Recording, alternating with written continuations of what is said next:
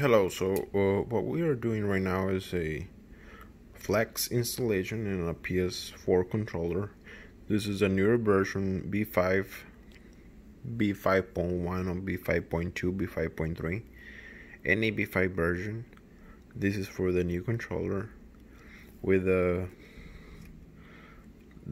newer version. So I'm showing you right now is that how I did it. I followed the instructions. You have to have some soldering and techniques. I had some glue underneath here. It kind of came off already or moved, so this is gonna be glued back in.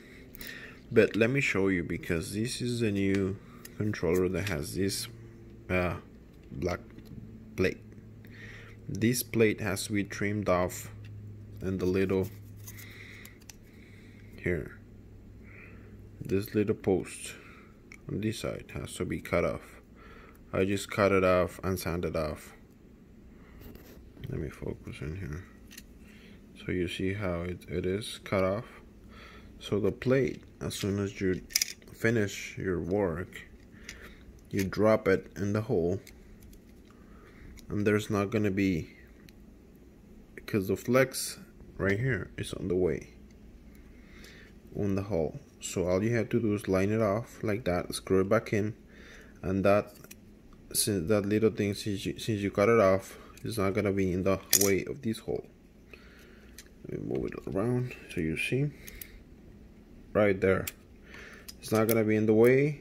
You do the same thing. You stick the LED. Well, it came off. It has to be stuck inside, in between there. Okay, I'll fix it right now. I'm using just one hand. Put this back in, screw it in. I can show it to you right now once I'm do it. Give me 1 second, I'll pause it. Okay, so the screw is back in, the plate where the battery goes. The flex for the LED right here is back in place. It's not in between. You're supposed to just stuck it in so the touchpad shows the LED when you turn on the rapid fire or the jumping firing mode. Now you have to put the battery. This is sturdy.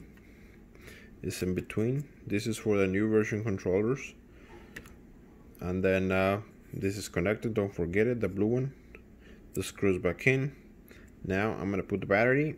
Everything's ready to go. I have soldered this side the what is it, R3, and on this side the L2. Don't forget those two. This is for the basic installation. Let me continue. Now the battery is in place. Now proceed to cover and leave it as is. Don't forget to connect this ribbon on this side as you're closing it.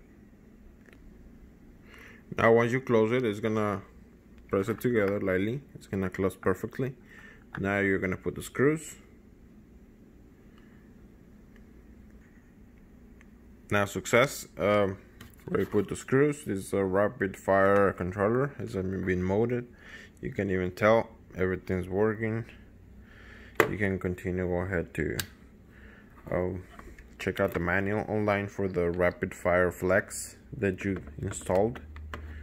Now you gotta make sure all the buttons work. Yeah, I didn't touch anything. Everything works.